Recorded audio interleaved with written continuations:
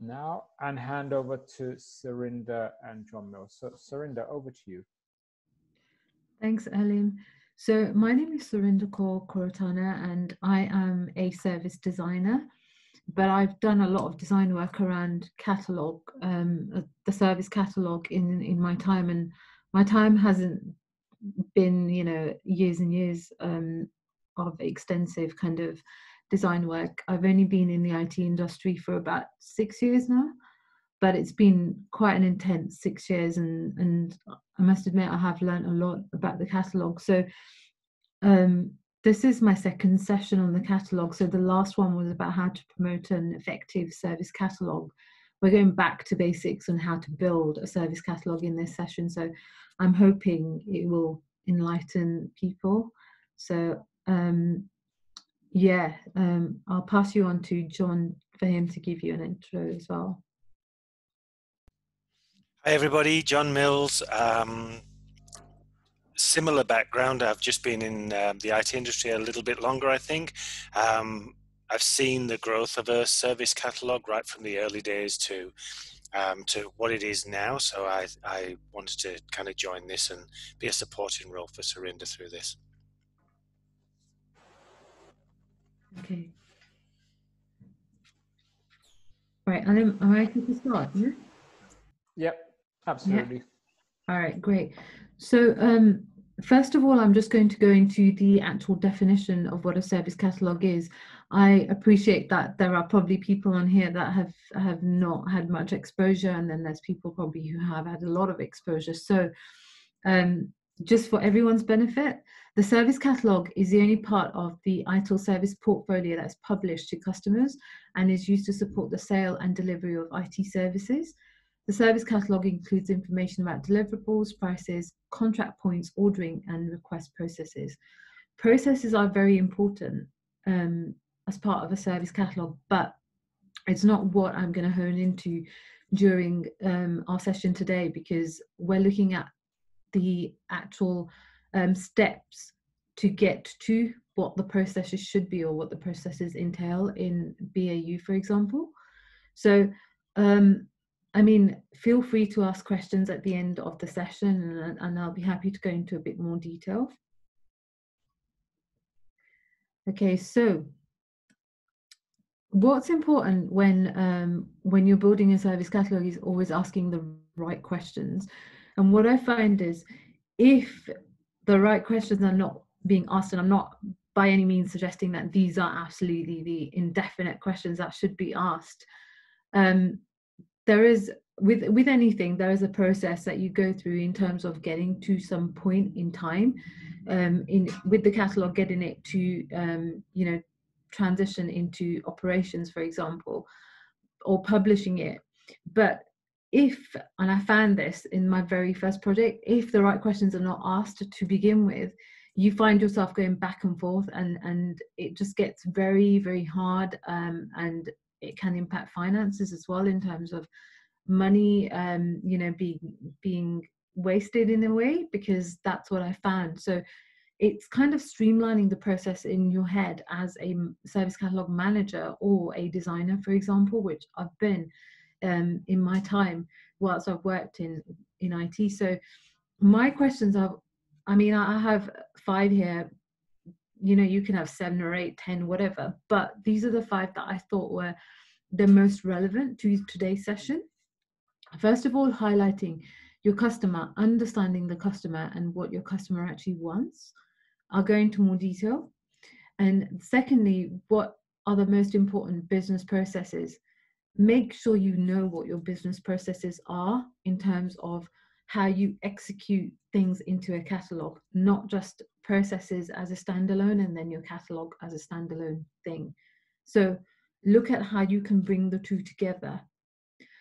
Thirdly, are your services mapped to these? So this kind of follows on from my second one to the third one. And the fourth one now, are your services currently defined?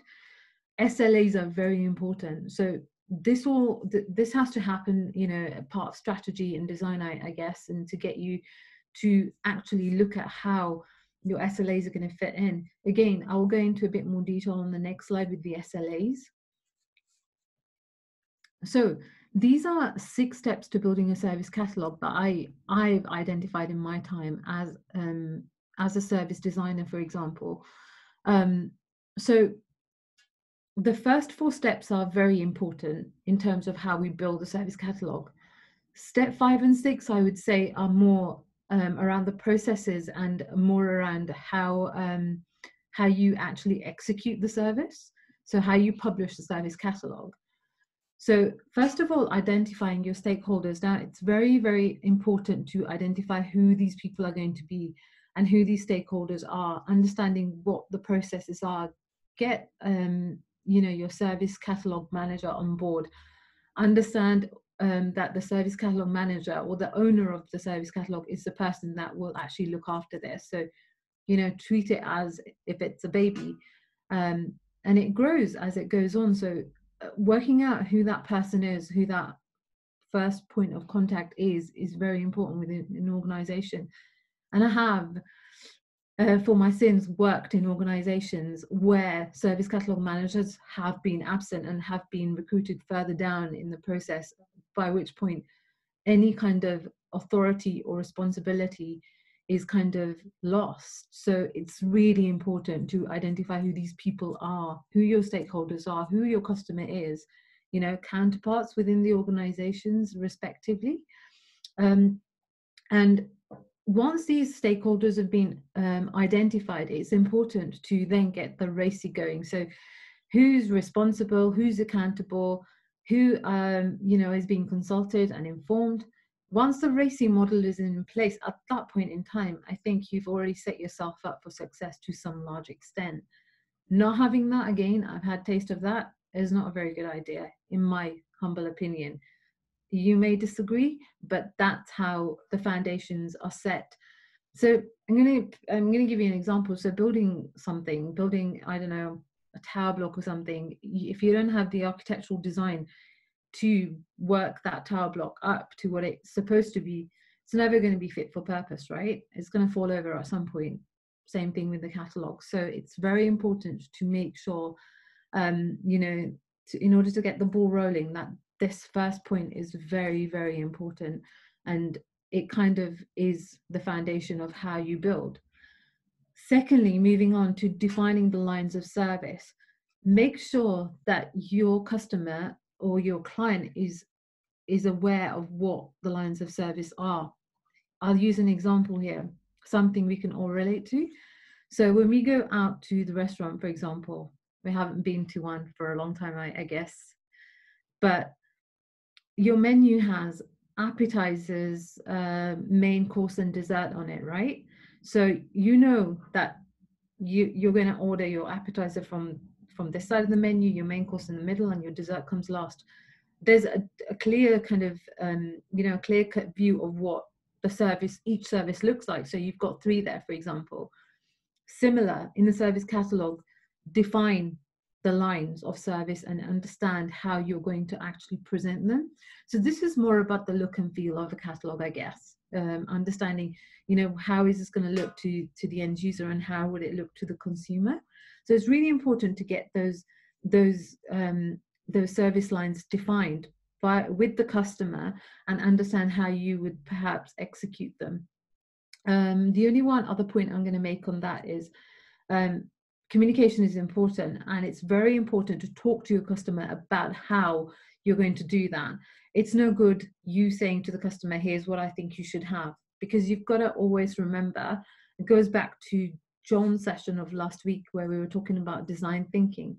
Understand that this design is actually ultimately going to be for the customer. So putting yourself in the customer's shoes and seeing it from their perspective, and of course going back and saying, okay, we can do it, but we can do it like this or this or this, so whatever you have.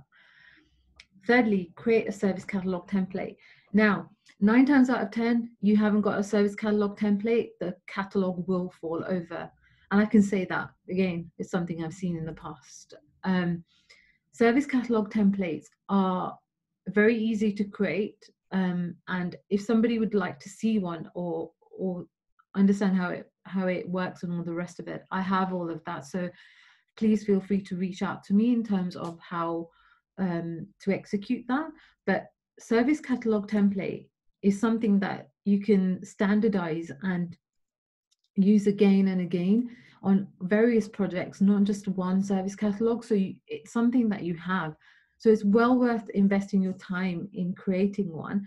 So you have one that you can use for more or less any service.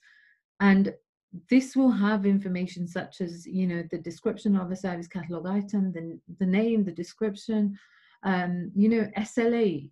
That's the most important information in the service catalog template I see for a service catalog item, because SLAs drive so much more. And I'll go into a bit more detail about that as well. So, for example, your service desk is something that's always going to look to demonstrate value to your organization. So it's very important that you create something like, you know, a platform. So service catalog for it to sit in either, you know, I don't know, Remedy, ServiceNow, whatever platform you choose. I've used the likes of Kinetic, which is like a front end, and then a back end using Remedy, for example. So there's various ways you can execute a service catalog away from what most organizations have, is either a Word document or an Excel spreadsheet. So the longer, you know, you spend using very simple tools such as you know, a Word document or an Excel spreadsheet, the harder it is for your service desk to actually you know, give value to your organization. So it's very important that, you know, you invest time and resources and money into developing something which is possibly going to save money, you know, in the long term. And I talk about money a lot because I've looked at streamlining processes as well in order to save the business, you know, from X number of service credits, for example. So that's something to bear in mind, you know, when looking into how your template is defined and how to manage it. Make sure the service owner is responsible for executing the contents of a service catalog template. Okay, fourth point, define and categorize your services. So before you categorize any service, I think it's very important to start. It is very important to define what those services are. Again, this is your opportunity to execute the first part of it. You know, your service catalog stakeholders have been identified. Now's your chance to get them into a room and say, look, guys, here is what we have. Can we have you define and categorize these services? A lot of the stakeholders in the room may not know what, you know, a definition is, for example, or how to define these services. And then what is categorizing? So this is ultimately for the service catalog owner or the service catalog manager to sit in the room and say, look, this is what it is, and bring that whole piece together. Consulting and understanding, you know, what are the most used services that you already have. For example, if you are using an Excel spreadsheet, is there something on there which is used more frequently? What are, you know, your most common requests, for example? So this is the kind of information to collate before you go into these focus groups or these workshops to then present to the customer and understand what they would like and what information you already have. So this is where you can use your reporting skills, you know, in terms of how you get, okay, this is, I'm going to use an example here, you know, ordering a mouse. A mouse is ordered, is the most frequent request in a catalog. So, you know, how would you like your software to be categorized? How would you like your hardware to be categorized? I don't know, managed print services or print services, whatever you have. And then you can actually go into detail such as creating various navigational categories as well. But this is going into very low level detail, which I can go into, but for the benefit of today's session, I'm just going to keep it to defining and categorizing services. Again, if somebody wants to have that low level detail, I can provide that.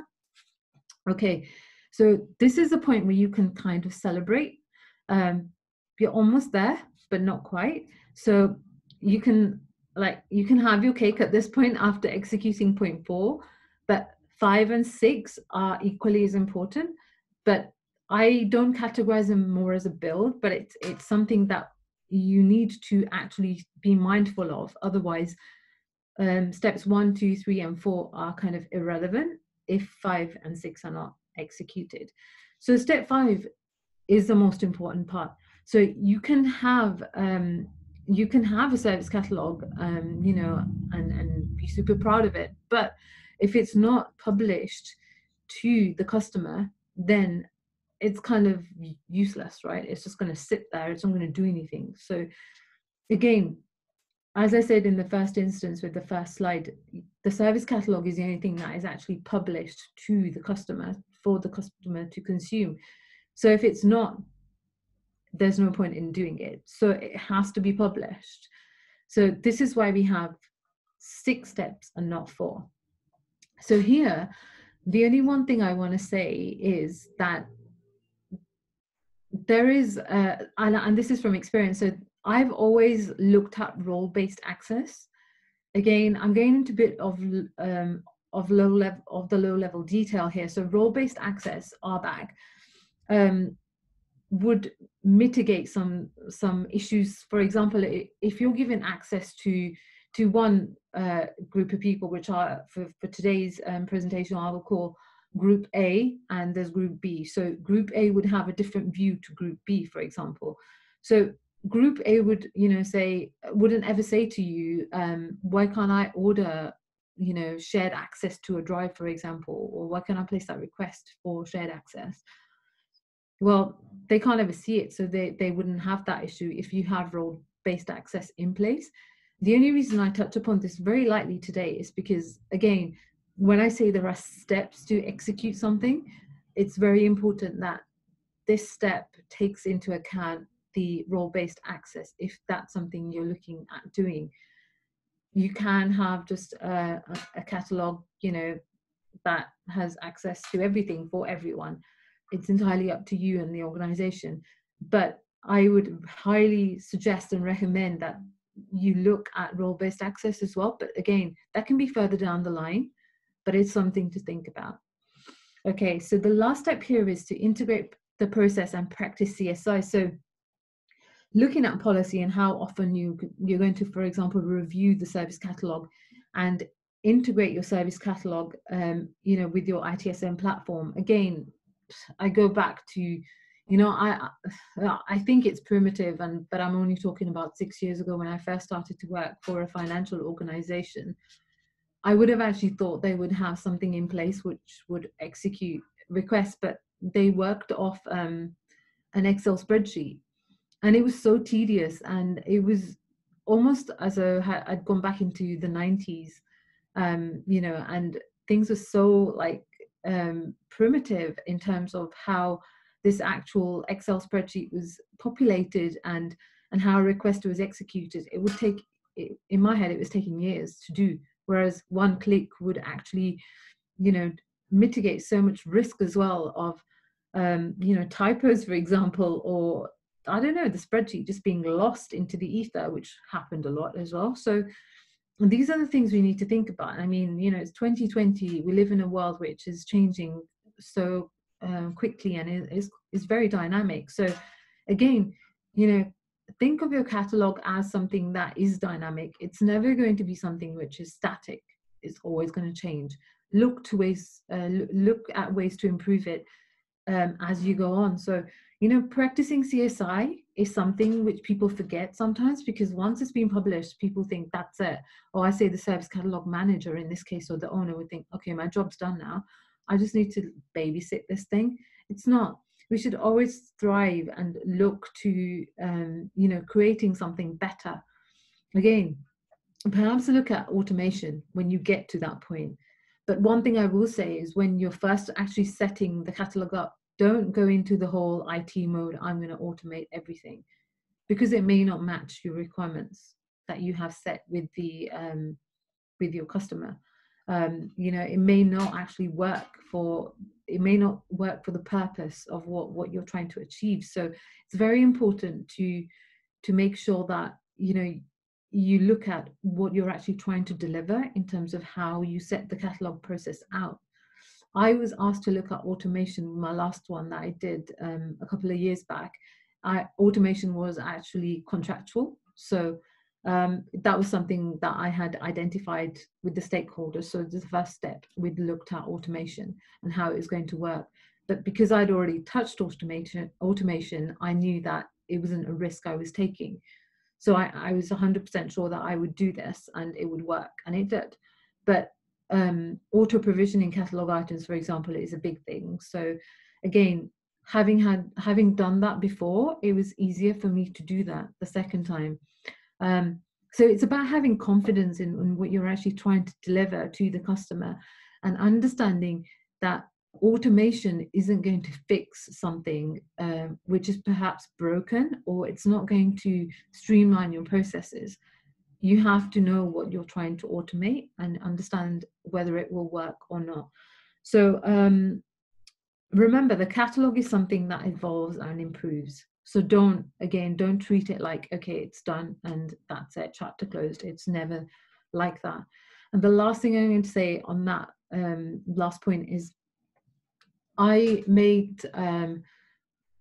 kind of worked out with my reports once, my top 10 requests were whatever they were at the time. And I actually published those on the web page just as my 10 greatest hits, for example, because I think having something like that, it kind of gives the customer a bit more confidence. It also gives the user a very good experience. So again, looking at it from a UX perspective, if ordering a monitor is something that happens regularly, or a mouse, I think mice are more regular than monitors, that would be one of the top 10. So look at publishing things like that, make it different, but understand what it is you're trying to make it different with some tangible information or some numbers, and make sure it's backed by your reports. So don't try and risk it, or don't try and kind of look to do something which you don't actually have much knowledge about or with. Make sure there's something that backs it up from the end user's perspective, which here is your customer. The only one point, the last point I'm going to make here is, always go back to your customer and get feedback. So I don't know, satisfaction surveys are important to understand where the catalog is perhaps falling over, and where you can look to improve and develop going forward. It can only get better, right, if it's not working. So that's something that I always did, because if you don't know, you're none the wiser, and you're just going to think it works and it's okay. And you could actually be burdening your service desk with a lot of incidents, for example, on the back of something that's broken that could be fixed. So again, it's something to bear in mind, but again, comes out of conversation with your customer and perhaps doing those surveys with them. So these are very 6 important steps to building a service catalog, and this is more or less all it is before you get to actually doing the build. So these steps will take you, from talking to your stakeholders to actually publishing, and publishing the service catalog, and practicing, your CSIs. Moving on. So these are just example elements I have with the service catalog. So you may ask, well, what goes into that template, for example? So these are the points I wanted to make, because I actually wanted to make it relatable. So again, this is a slide from my last presentation. So service description, just a brief description of what the service is in business language, because it's not something that's going to a lay person off the street. So make sure it's, I mean, you can go back to your customer and work the wording out with them. So, that's something that you come to, happy medium with your customer. Service level agreement. So every service should clearly describe the agreed service level. So this can be contractual. This can be something you agree with.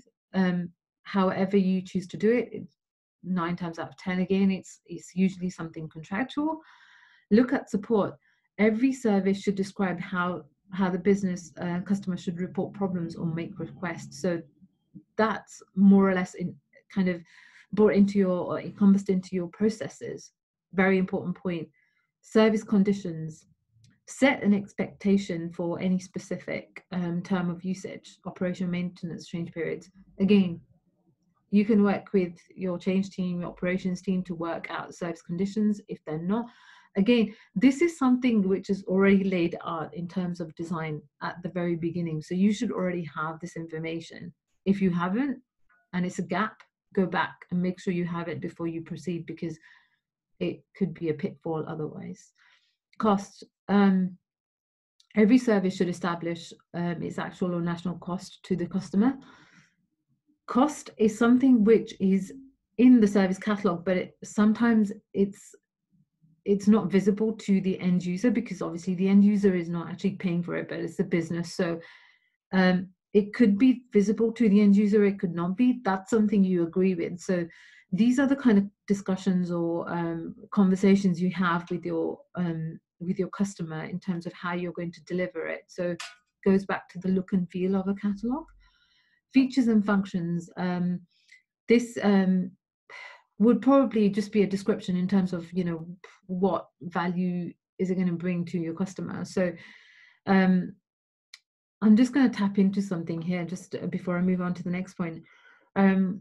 My time, I've been asked to deliver something to the customer, which is giving them an Amazon, you know, service type of experience. So we've all, I'm assuming we've all ordered something from Amazon, so we know how it's done and what it looks like. So this is the example I give, because the customer has come back to me and asked me to do that. Whether it's been within budget or not is a different story, but I've had to execute that. So, you know, it's more about understanding what you're actually asked to do by the customer and whether it fills the actual, fulfills the actual criteria and requirements part of it. But again, is it within budget? If they're asking you to do an Amazon type of experience, but paying you to give them, you know, just a normal Excel spreadsheet experience type of thing, it's not going to work, right? So these are conversations for you to have with your client or customer in terms of understanding what is it that they actually want. Again, I was going back to, I just had a thought, I was going back to the conversation from design thinking session earlier on last week. Be assertive. If you know that you can't execute the Amazon type of experience, you know, go back to the customer and say, well, it's not within budget, so it's not going to happen, but I can give you this, right?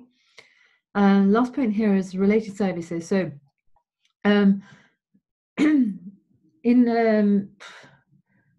sometimes I look at this as part of the categorization function of it. So also, you know, linking your services, again, it goes back to design. I don't really want to go into design of a catalog because we're talking about how to build one here, but it ultimately kind of links together. So if there are other areas of your service catalog that provide, you know, something which, you know, kind of overlaps with something else, look at how you can bring that together. So one example I will use here is bundling, for example. I did something with the client, with my last client. It was quite going into very low level detail, and it was quite convoluted what I did in the design of it. I went into bundling a service catalog, so you can get your monitor, mouse, and I don't know, whatever else there is. So let's use monitor and mouse as an example, or you could just order a monitor respectively or a mouse respectively, but bundling would bring the two together, right? So giving the customer an option of here's what you could do, you know, providing with it, it's within budget, of course, and making sure that, you know, there are things that streamline the process as well. So think about processes as a service catalog owner or manager. Understand whether the processes that you're actually executing bring together something or just streamline something before you even get it to publishing state. So again, it's something, you know, to think about. So lastly, I have here, I've just taken a screenshot of a BlackBerry. I'm sure no one has a BlackBerry anymore. I don't even think businesses use these wireless devices, a BlackBerry wireless device anymore. So, but anyway, here we have the look of what it, a form could look like in a service catalog to order that device. And that there are many ways to break this down as well. Again, that's something I can go into with a bit more detail upon request. But that's basically it. So open to questions. Okay, great. Thank you, Surinder. You did a great presentation in that there are so many questions, right? So there are some privately to me, a lot of them are open in the public. So we have about 18 questions to get through. So you might need a bit of water or something to just, get through all this. But, and, more questions will come in. So before we do that though, as I mentioned to everyone right at the very beginning, could I just take this opportunity, please, to ask you to turn your webcams on and just to give us a wave, especially if you're enjoying this session, just so we have it captured. So I'd really appreciate you all doing that. Just 10 seconds of your time. Thank you all. As I was saying in the last session as well, this is going to make you famous, right? Well, it won't be on the BBC or anything, but anyway. So thank you all. So let's get to the questions. So the first one, and some of these, by the way, Surinder, have already been responded to in the chat as well. It'll be good to just have a verbal conversation around them. So the first one is it mandatory to have SLAs in the service catalog? And this is one of the earliest points you had covered. So what's your view around SLAs and the service catalog? Yeah, 100% mandatory. It's mandatory, but obviously I know I have been in businesses where there have been SLAs missing. If there are, just go back and make sure you have something in there. Agree it with the customer. The thing is, if there are no SLAs in the catalog, or if there are SLAs missing, again, it goes back to my point of you're going to burden the service desk with, I'll give you an end user type of scenario here. So I've ordered my mouse, right? I'm sat here waiting for my mouse. I don't know when this mouse is going to arrive because there's no SLA attached to my request. That goes back to the catalog. So as a user, it tells me it'll be delivered, for example, within 48 hours or whatever, but it doesn't arrive for the next 72. I'm going to be very annoyed, in 4 days time or 5 days time when this mouse is not rocked up because I can't do anything, right? You then encroach into territory where incidents will be raised and it burdens your service desk. So if you want to add value to an organization, you make sure that those SLAs are in there, because if they're in there, then you leverage your service catalog for a start, and you then mitigate the risk of any incidents coming on the back of that. You may think it's a mouse, who cares? Well, I'm sorry. As a service catalog manager and an owner, I care a lot. And this is really important. So to answer the question, 100% mandatory. Right. Very strong on that one. Thanks, Surinder. So absolutely. So let me move on to the next one. And I'll try and get through 4 or 5 of these questions, and then we'll open it up to verbal discussion as well. And then I'll go back to the chat afterwards. Okay. Keep your questions coming in if you want. So the next one, when you have a large number of conflicting items to be built, what tools, techniques could be used to prioritize which ones you build first? Okay, so my question is, what do we mean by conflicting? Because in terms of a service catalog, to my mind, if the service catalog has been designed, or the strategy of a service catalog has been agreed with the customer, those kind of things or any conflicts would have been resolved before we even get to the build stage. So that's the first point I have. And again, this person can come back to me directly because I'd like more clarity on what conflict is. Tools, so what I've done in the past is not necessarily use tools, but I've done a lot of reporting around existing legacy catalogs, for example, looking at them to understand, okay, there's some requests, I can't think off the top of my head, that have never been used, or maybe one order per 18 months or something, again, is an example. I'm not gonna stick that into my new catalog because it's hardly ever touched upon. So you have to keep it very clean, right? So in order to do that, understand what is actually happening, what are the dynamics of the catalog, to make sure that when you bring something new into it, if you are creating something new, or if it's a legacy catalog, because a lot of businesses I know are on legacy systems, taking it on to, you know, for example, ServiceNow. What's going on in your legacy world? What's going on in this old world? And what are you going to actually take out and get rid of in order to, you know, perhaps streamline something? So for this person asking the question, one, you know, conflict, something that would have been resolved before you even get to the build stage, if you've done the design work around the catalog properly. Secondly, tools.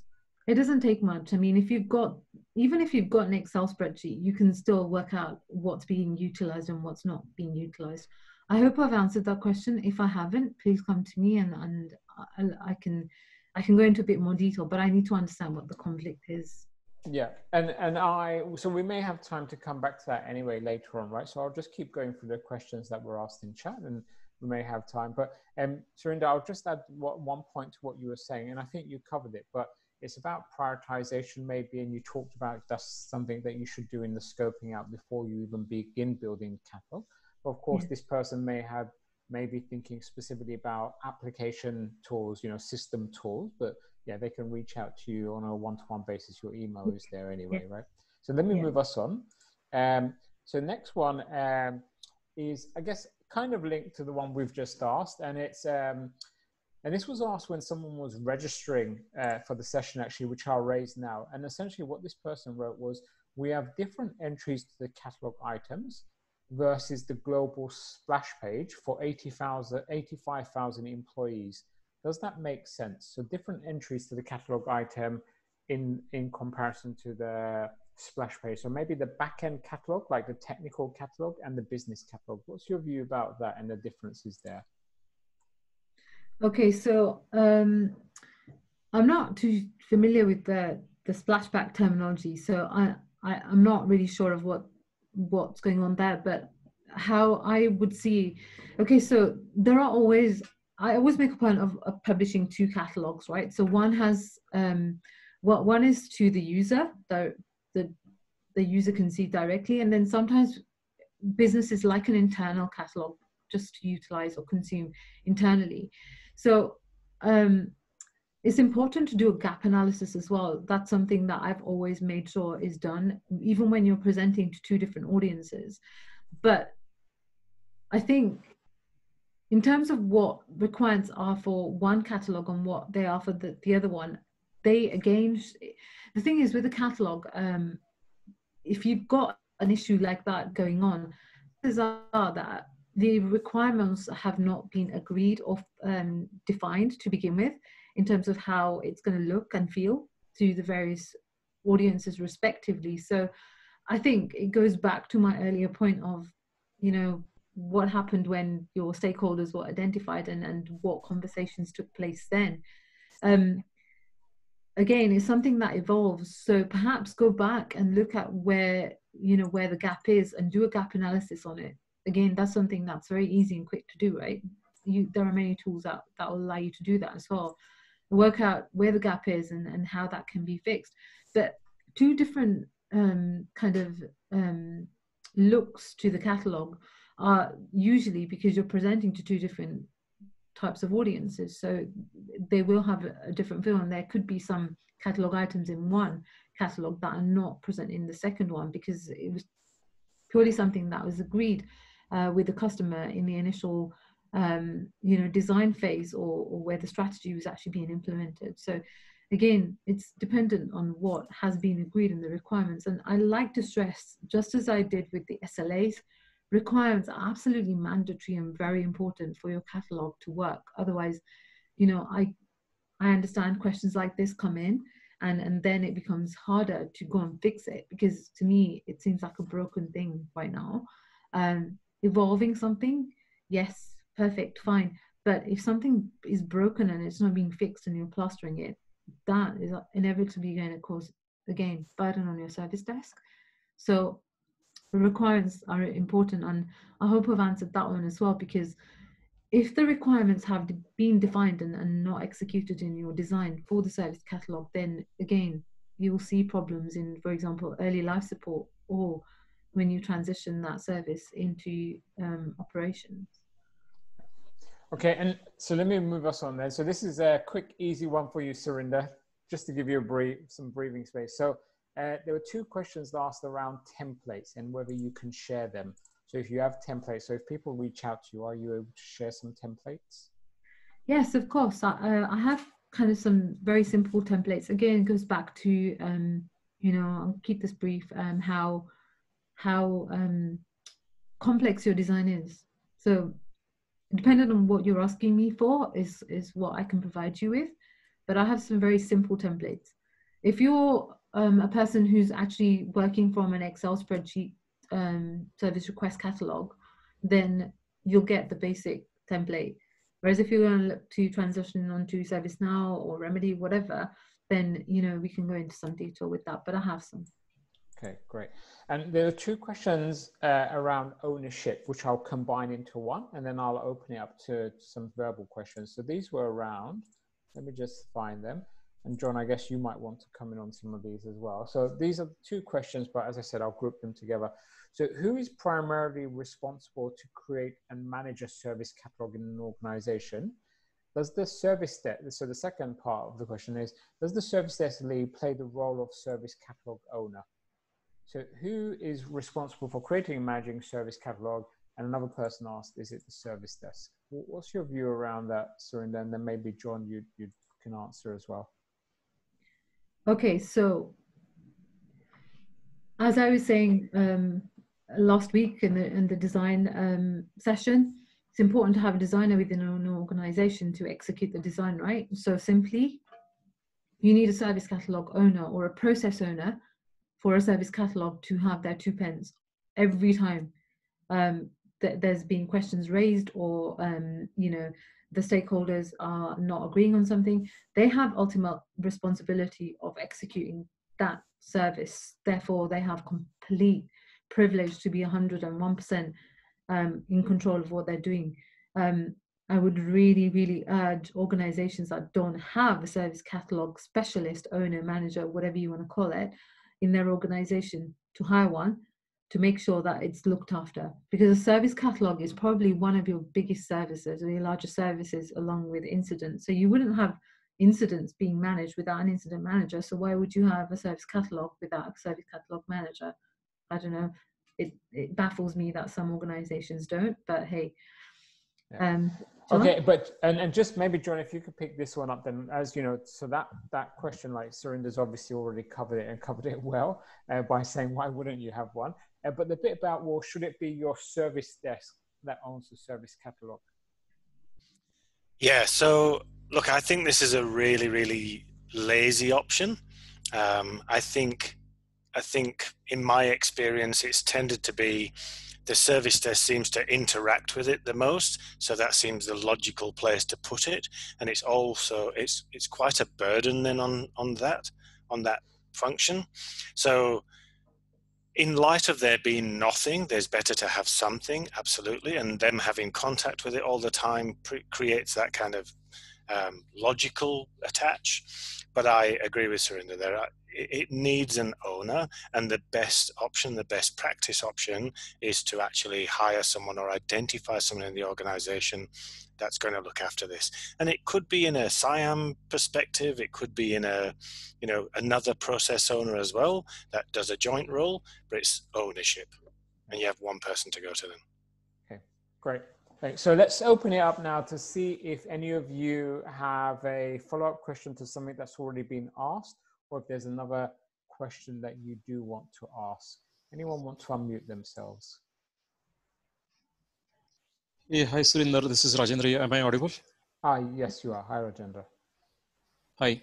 Hey, Surinder, it's a follow-up on the initial question I had posed about prioritizing. So I may have put the conflicting word, which probably created a little bit of confusion. But keeping the conflicting things aside, when you open the service catalog requirements to the business, everyone starts coming up with saying, yes, I want this, I want this, I want that, I want that. And with a limited bandwidth of developing those service catalog items, you can only deliver so much in a given point of time. So in such cases, how do you make sure that we are giving the right order of priority to those service catalog items which we are receiving from the requesters? That was my intent of asking that question. Okay. So All right. primarily around prioritization then, Rajendra? Yes. Okay. Yeah. So okay, that changes the question now, right? So prioritization is important, but my question is that if you've got a service catalog that you're trying to execute, sorry, surely everything in that catalog is important to some large extent, right? But I'm going to give you one example here. So I've worked in SIAM environments predominantly for the best part of my career in IT. And every time I've done a SIAM transition, it's always done in waves or phases. I like to call it waves. We have in, design work, we have the sprint. So wave 1, wave 2, 3, and 4 is how I execute my last one. So the last, this goes to your prioritization question, Rajendra, to understand that applications was something which weren't a priority, whereas voice and telephony were, right? And as was bulk print and managed print services, the print services were important. So because print services are something that the business could not do without having, it was a major priority. So I'm bringing it back into phase 1 of that transition. Telephony and voice telephony, WAN, LAN, and all of that jazz came into, phase 2. So wave 2 was then agreed. These are things or points you agree with the customer in terms of what they see as priority or what the business sees as priority. So in my case, applications were the last thing they wanted transition. So it was the last thing that we actually worked on. So these are conversations. Like I said, it's important to have these workshops or meetings with your customer, understand what they actually want you to deliver and how they want you to deliver is a more important question in this instance. Because if you don't know if you don't know how you're going to deliver it, then I could have gone and delivered applications first, and they would then be crying out for the print services to be delivered and park the application. So understand what your customer wants. Goes back to what the demand is and then what you supply, right? So that is a conversation you have with the customer. So if printing goes first, printing goes first. Voice and telephony second. That's how you work it out. These are conversations I had with my client to establish what and how I do it. So that's basically it. Yeah. Thanks, Surinder. Okay. Alim, I just wanted to add on that as well, just a really quick one, right? So, and it might clarify a little bit, and Surinder touched on this before, if you're having an issue, go down the most requested path, right? So go down to what is being requested the most, right? And then quantify that or qualify that with your customer, as in don't assume, ask, right? And then and then there's a good start. Yep, that's what I was looking for, John. Thanks. Okay, thank you. Okay, so that's good. So I have a problem, right? So my problem is that we have 11 questions still and about 10 minutes. So we can't do quick fire rounds, unfortunately. So what I'm going to do, I'm going to try and cover as many as I can, but I'm also in the chat now posting a Slack link, which many of you are already members of, but if you're not, please go to this Slack area because you will find Surinder and John Mills and some of the other mentors living there, and you can then have follow-up conversations with them, one-to-one time with them, okay? But I will try and cover as many of the questions as I can. So let me go on to the next one. How can you, and maybe John, if you could pick this one up, how can you motivate Service Desk in achieving business success to customers with a service catalog? So I guess motivating your Service Desk to encourage people using the service catalog. Yeah, I'll be quick as I can, right? So value. You've just got to push the value angle, right? So it makes their job easier. It makes setting expectations with the customer a lot easier, which in turn brings up customer satisfaction. So you've got to push that. Then you'll get buy into it, and you'll make sure that their experience is a lot better, both sides. Okay, Thank you. The Just next one one. more point, Alan, quickly, is engage the service desk as a part of the first sprint as your stakeholders, right? Do that, then you're fine. Fair enough. Yep, thank you. So this next question asks for 5 key reasons why service catalog builds fail. But if we could just cover 3, please. And we can ask both of you, Surinder and What if we do 4 and one each? We'll go 1 to 1. Go then. Go. What's Surinder, you go first. Why do service catalogs fail? Go on, 2 each. Okay. I've seen lack of templates. I'm going to amalgamate the lack of SLAs or absence of SLAs and 0 communication. Okay. Never do that. Thank you. John? Mine is we try and reinvent the wheel. So, we try create from the bottom up and start, and there's millions out there, and you can get a lot of examples out there already, and you don't have to reinvent the wheel. And the second one is start small and build. Don't go for Mount Olympus. Okay. So that's great, right? Because if you read the opposite of those, don't go big. Make sure you communicate, and yeah, you get the picture. So that was actually really good, right? Really helpful. Thanks for that. Let me move us on again, if I may. How do we therefore measure the success of a service catalog? How do we know if we're successful? Who wants to pick that up? John? Oh, jeepers. So in my experience, measuring the success of a catalog, it can come down to your reporting. It'll help with the customer sat side of things. It'll help with the actual fulfillment of those. So you can definitely get statistics around. Before it was 10 days, now it's 2 days. Surinder touched on this before. Without that expectation set, you don't know whether getting a mouse in 2 days was good because the SLA is 6, or it's bad because the SLA was an hour, right? And you've taken 2 days. So really, really. Great. So let me partly cover 2 previous questions we've covered before. And because the question is essentially, a client has asked me to build the service catalog, but they don't have a service catalog owner. How do I ensure it's successful? So, we've covered like reasons why service catalogs fails and service catalog owner before. So what do you do? What do you advise in that situation? You're asked to build a catalog, but there's no service catalog owner. What do you do, and how do you get that organization through that? Either of you can answer this. Surinder.